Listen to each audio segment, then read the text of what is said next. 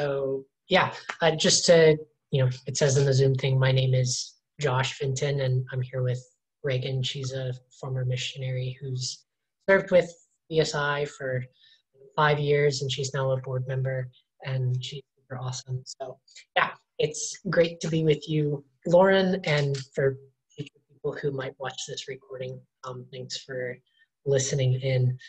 To give you a quick overview of how I want to spend the next 20 minutes or so, I want to share a little bit about the story of Village Schools and my own personal story and how that's kind of interwoven.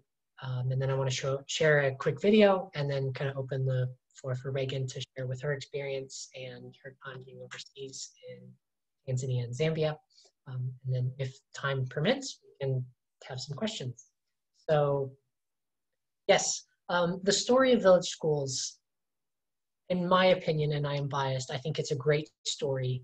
And I think with any great story, there's a number of different perspectives that you can share from. And I think the most compelling way to share about the story of Village Schools is through the lens of Godfrey and Ima. They are two Tanzanian men. I count them as my brothers. We lived under the same roof quite a number of years, and I feel very blessed to have spent that time with them and to know them in the capacity that I know them. They're both men of incredible faith, and they have wonderful families, and their lives are examples of a race well run. And so I count it a great privilege to work alongside them in the capacity that I am right now, and just to have them as an inspiration and a model to look. So Godfrey and Ima, their stories are very similar to, or they start in a very similar place to that of so many in villages in Tanzania and indeed across Africa. Godfrey was born in the Rukwa Valley of Tanzania. It's down near the Zambian border, and Emanuele was born sort of on the mountaintop outside of the Rukwa Valley, and they lived about 50 miles from each other. Their stories are very similar to everybody else in Tanzania in that when they finished primary school, when they finished the 7th grade, and when the results came back from the government, their names weren't on the list of people who were chosen to go to the 8th grade. It wasn't that they'd failed, they both passed and they'd both done well on their exams. It was simply that there was no room for them to go to high school. And their parents, being from, Godfrey's father had passed away years before, and Ima's came from a very poor family. Neither of them had the resources to be able to go to a private school. And so for all practical purposes, Godfrey and Emanuele were going to spend the rest of their lives sort of eking out a life with subsistence farmers, and they were going to live a life of extreme poverty. A few years after they'd been out of primary school, they heard of a secondary school that had been built about 10 miles from where Emanuele was living and about 50 miles from where Godfrey was living. This community had come together and they built Makuzani Secondary School. So they both went to see if maybe there was room for them to go to high school. And there was. And so after 4 years, against all of the statistics and the odds, Godfrey and Ima graduated from high school. And at the end of those 4 years, they were given a charge. You've been blessed with this opportunity to be a blessing to others. What are you going to do with this opportunity? And so Godfrey and Ima, they started to dream, and they started to dream really big. And they had a dream that one day every kid in every village in Tanzania would have the same chance that they got, the chance to go to high school. And so fundamentally, with their dream, it wasn't a question of starting a high school in Godfrey's village or starting a school in Ima's village. Something much bigger than that. It was about starting dozens of schools, maybe one day hundreds of schools. It wasn't about helping a few hundred kids get the chance that they got. It's about helping thousands of kids, tens of thousands of kids, maybe one day hundreds of thousands. It's about effecting a systemic change that will right this injustice that says that every year millions of kids across sub-Saharan Africa are into a life of extreme poverty simply for lack of access to education. And so with that dream in mind, Godfrey and Ima heard of this village about 300 miles away, the village of Igoda, that was interested in building a high school. And so they traveled the 300 miles on really terrible roads, and they wound up about 30 miles away in the village of Lugoda, which is where the government clinic is. And they realized that they weren't in the right place because nobody knew where Igoda was. And so they had to wander around trying to find this village, and finally somebody knew where they were. It took them about 10 miles to where Igoda was, and then they had to walk the last 10 miles. And they didn't know anybody in Igoda personally. They didn't know where they were going to spend the night when they walked into Igoda that first evening, much less what they were going to have for dinner. They just felt a calling from God that this was what they were supposed to do. And so Godfrey and Ima spent a few months there in Igoda, and they shared their stories with these people and how they had had the chance to go to high school at Makruzani, and they had seen this community do all of this work. And so they promised the community that if you guys do the same work, if you make the bricks, if you carry the stones, if you provide the sand and the water for the construction, you guys will get us. And somehow these people had faith in these two high school graduates who were in their mid-20s. Godfrey and Ima they didn't have PhDs in community development or economics and stuff like that. They were just a couple of high school graduates with a dream. And so the community there in Igoda listened to them, and they came together, and in 70 days, they built and opened Madisi Secondary School. And if all had gone according to plan, they would have just built Madisi that first year, and then maybe the second year they might have opened a second school and gone on one school at a time each year. Something incredible happened. When the school opened, people heard about it. The same way that Godfrey had heard about Makruzani, people heard about it, and they came to see, is there room for our kids to go to school? And inevitably the question comes, how on God's good green earth did this school appear in this little village of Igoda? Like, where did it come from? And the community said, well, we did all of this work and we built the school. And so when everybody went home to their home villages, the conversations that they were having amongst themselves wasn't whether they could send their kids to Madisi, it was whether or not they could build their own school. And so in the village of Sawala, about 20 kilometers away, they were having that conversation. They built the second school that same year in 2005. And the government official who came and registered Madisi, when he saw that had happened, he pulled Godfrey aside and said, would you be willing to come and work with the people in my village of Kisina? They're ready to work and we'll do this as well. So instead of building and opening one school, they opened 3 schools. And it's just gotten bigger and bigger and bigger and bigger. And today there's 39 schools open in Tanzania. There's over 10,000 students in Tanzania.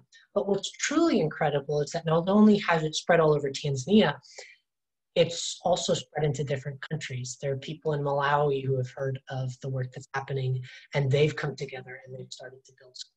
And the same is happening in Zambia, and right now in Uganda as well, they might start building their first school. And so all total, there's 51 schools that are open. There's almost 14,000 kids in school, and they're working on another 9 schools. So it's really exciting, everything that is happening with village schools. My own story, I got to grow up watching this happen. So when Godfrey and Ima decided in 2004 that they wanted to found village schools, my parents prayed about it and decided that they wanted to work alongside them. And so I was unwillingly in tow with my parents along with my brother. And so we all moved to the village of Igoda, and we lived there. And I got to watch village schools start out as the one school with 180 kids and get to transform into what it is today. And getting to see all of that has tremendously impacted my life. I know it's really difficult to wrap your head around sort of what this actually looks like. So I want to show you, hopefully, and I'm not very Zoom savvy, so it could be a little disaster. I apologize.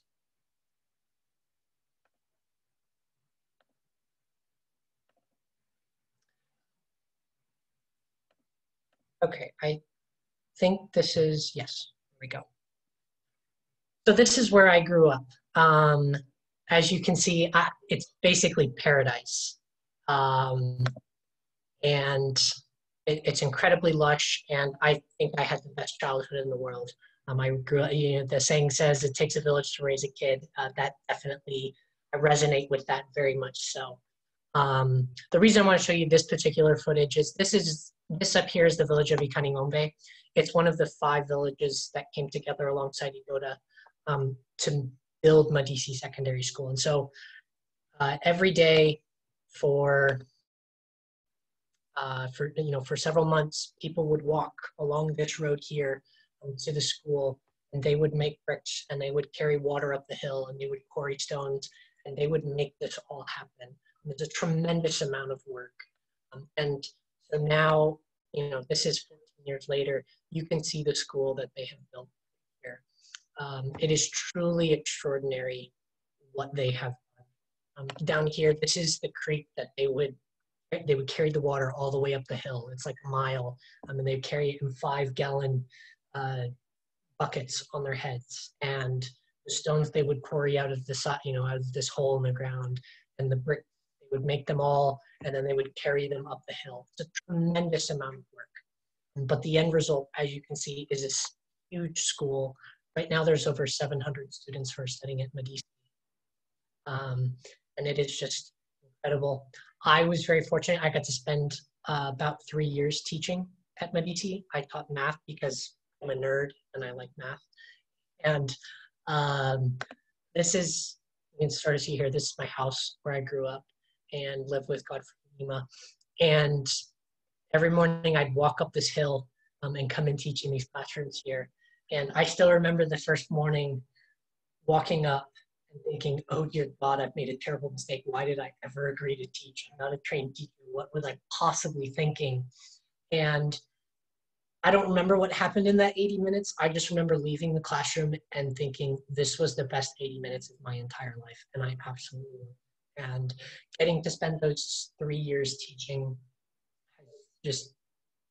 has had such a huge impact on me and what I've wanted to do with my life. And I learned so much more than I taught. As cliche as it is to say, I really did. I learned so much more than I taught. And so I enjoy getting to spend time with college students like you, sharing about the opportunity to maybe go in Tanzania.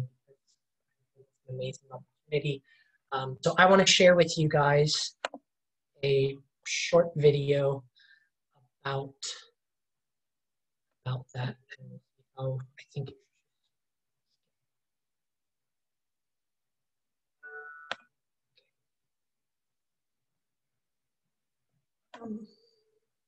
can you guys, oh,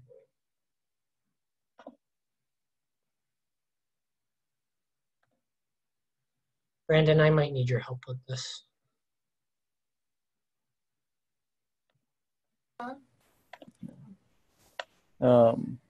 We just saw a video for a Hear second. the audio? I didn't hear any audio. I'm not sure about anybody else. It was on pause. Like there was a video up, but it was just on pause. Like you didn't hit play. Okay.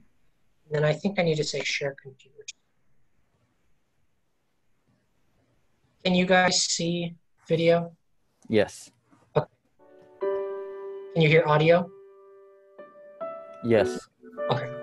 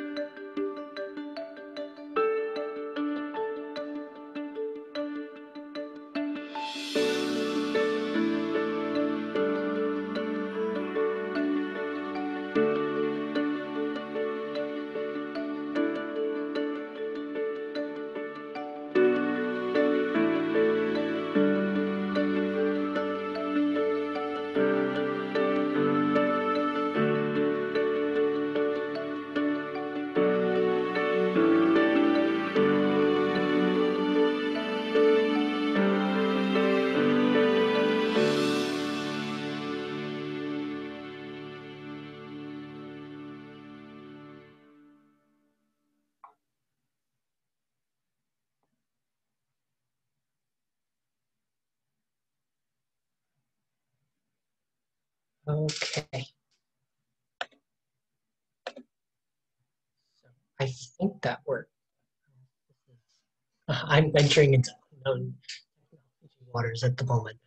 So, um, yeah, I want to pass the baton on to Reagan to share a little bit about her experience as a missionary teacher. As I said before, she did it for 5 years, and she is awesome. And yes, so take it away, Reagan.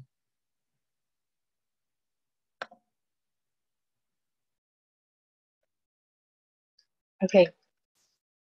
Sorry, my salad's spilling all over my bed here. Okay, yeah, so like you said, my name's Reagan. I was there for 5 years serving with Village Schools International. I taught in a village in Tanzania for 3 years and then in Zambia for about 2 years. I loved my time there so much. It is easy to care about it, and it's easy to love it and to want to talk about it. So at the end, the video kind of said like, hey, you need to be willing to live in a village and live on what a Tanzanian or Zambian teacher is making at the time.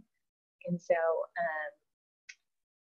I lived in the village. That was one of the first things that really attracted me when I was learning about it, was that you get to live with Tanzanians, with Zambians. You get to be in their home. That was something different than from what I'd seen in other places. And looking back, I don't think I realized how much that meant to them at the time, that I was willing to come and share a room, share food, and learn to eat their food and learn to enjoy it and learn to bathe out of a bucket and fetch water out of a well, wash my clothes in a bucket, watch my bedspread in a bucket. But you learn to do it.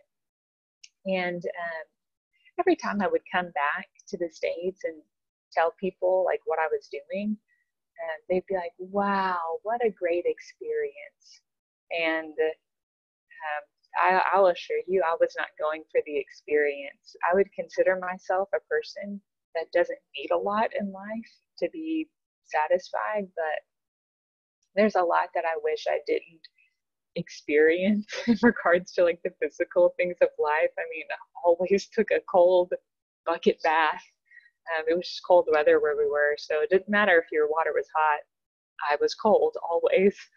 And so I wish I didn't experience that. And so for people that want a good experience, like, this isn't for you. The experience and adventure will fade very fast. You have to believe in the mission and believe in what we're doing. Believe that education is for the poor. That needs to be your sole reason for wanting to come and wanting to get involved.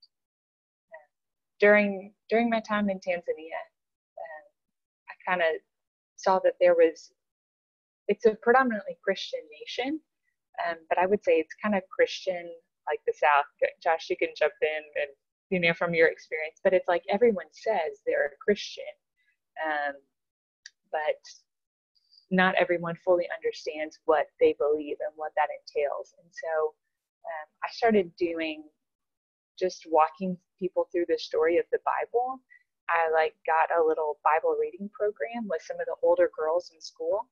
And so they would come in every morning after finishing sweeping the class, and they would read one chapter of the Bible with me. And slowly, they would read it individually, and then on Fridays we would talk about it together.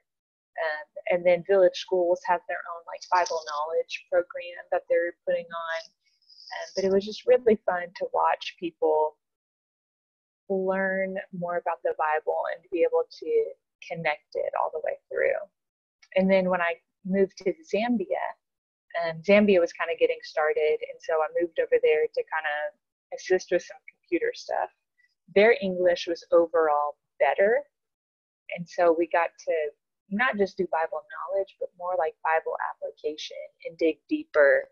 And I had a class over there of 15 boys, or maybe 17 boys, and there's one girl. And you shouldn't have favorites, but they were my favorite class because they were just so fun. They were so willing to learn. We taught like a religious education course and literature, which gave us opportunities to talk about life in the Bible and how to apply the Bible to your life, to modern day issues. So it's something I really enjoyed. Josh had said it earlier. I was taught more than I taught them, and I would second that for sure. Someone had said it in a session yesterday about being a learner. I think as much as I wanted to say I was going in being a learner, I still had pride thinking that I knew best coming from like a well-educated country. And when I got there, I was just immediately humbled on how little I knew, that I didn't always have the right answers, and there was a lot I needed to learn.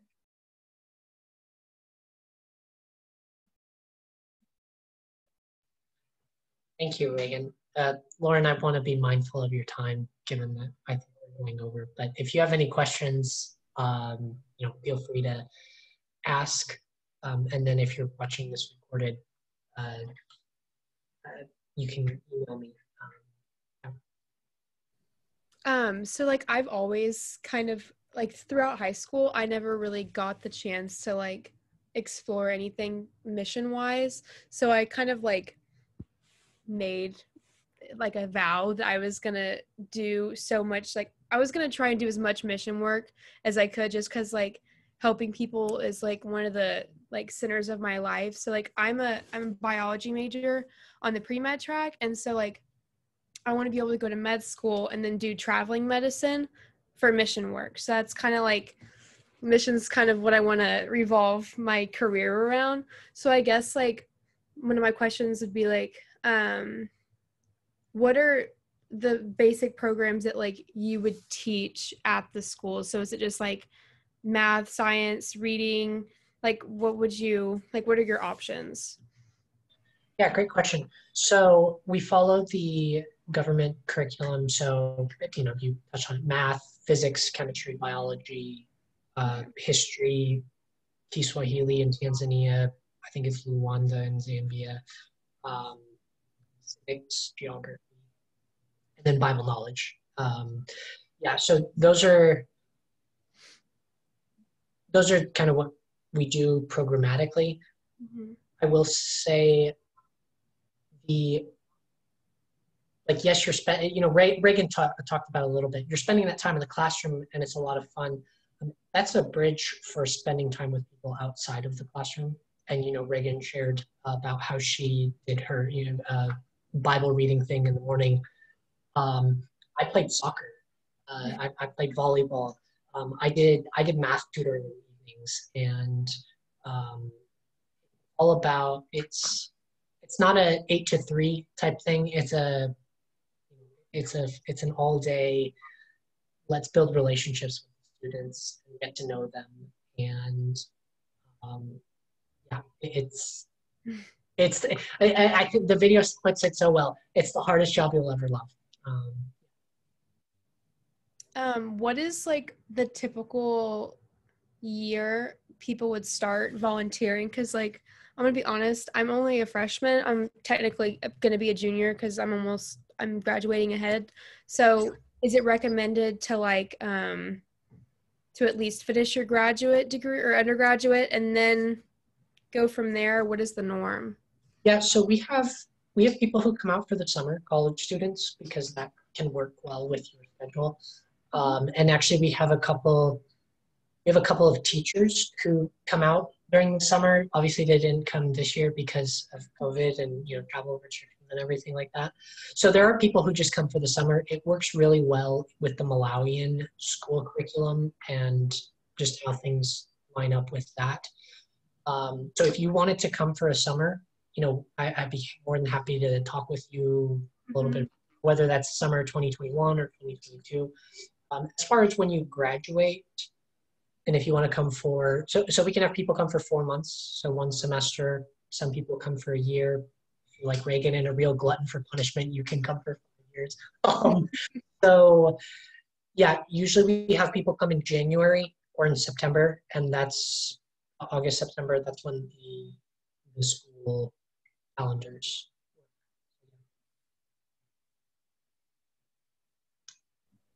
I think I answered your question, right? You did. Yeah, and then also going along with that, we do have a number of people who are working here in the U.S. who are helping sort of education stuff, and this may not pertain to you specifically, Lauren, but there's somebody's watching this later on, and you're interested in sort of a quasi internship type thing. That's something as well that we can definitely explore and get to play a part. It's really cool that we're doing digital education and improving academics and stuff like that. So yeah. Any other questions? All right. Yeah, Lauren, if you wanna talk more, I think might get your email, or you might get my email. We can definitely talk more. And since you're specifically interested in medical stuff, I'm more than happy to connect you with different people who are doing medical work in different parts of the world. Not something we specific. Yeah, that's not something we specifically do, but if I've had lots of people who are, because I speak at lots of different colleges, and I know lots of people who are in biology, pre-med track, who are interested in doing medical missions. So if I can point you in the right direction, that might open a door for you. That would make me very happy. So, happy to be a reference.